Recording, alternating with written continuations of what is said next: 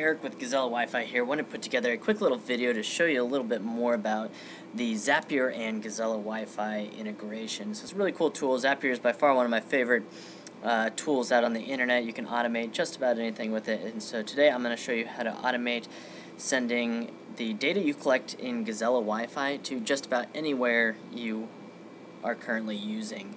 Zapier has hundreds and hundreds of different integrations to use, and so just kind of pick the one that you want to, you're looking to use. So I'll go ahead and get started. So to do this, what we're going to need to do is have a Zapier account. I believe they can get you started with a free account, and then you'll also need to have your account open in Gazella. So what you'll need to do is go to Triggers, and you're going to go ahead and hit Create Trigger. And so we're going to say, okay, when this device comes in, we're going to choose every time, and we'll do that unlimited times.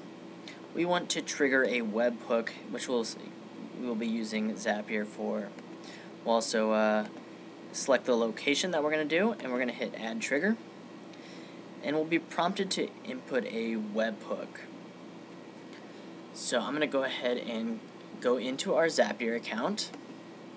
And we're going to select Make a Zap at this point. So we're going to transition over to Zapier and go ahead and create a new Zap.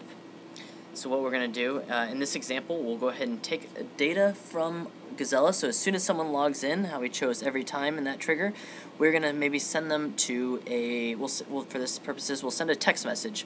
But you could really, put them into a Google Sheet or wherever you're looking to send them. So in this case, we'll go ahead and we'll choose webhook. So we'll choose webhook by Zapier. And it shows retrieve, pull, and catch hook. You can use the retrieve, pull. That's this option will work just fine. It'll be a little bit different, but just follow the instructions on Zapier. But for this purposes of this demo, I'm going to go ahead and do the catch hook. But we're going to do the less common options. We're going to choose to catch the raw hook. This is very important. Based on how the system is configured. So we're going to do that catch raw hook, and I'm going to choose save and continue. And it's going to give us a unique web address here. And so I'm going to go ahead and copy that, or you can click copy to clipboard, and we're going to take this back into our triggers.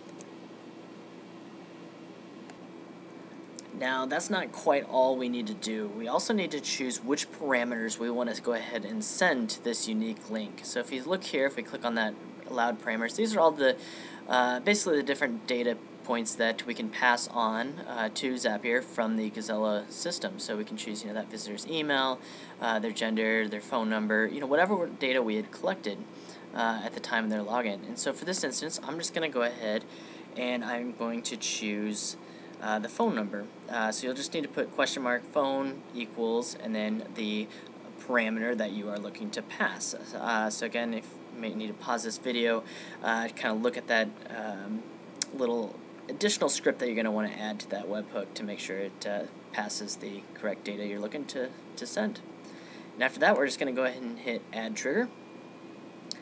And we'll head back into our Zapier account. And I'm just going to say, okay, I did this. And it's looking for that raw hook. It may take just a second. So I'm just going to go ahead and pause this video until it does.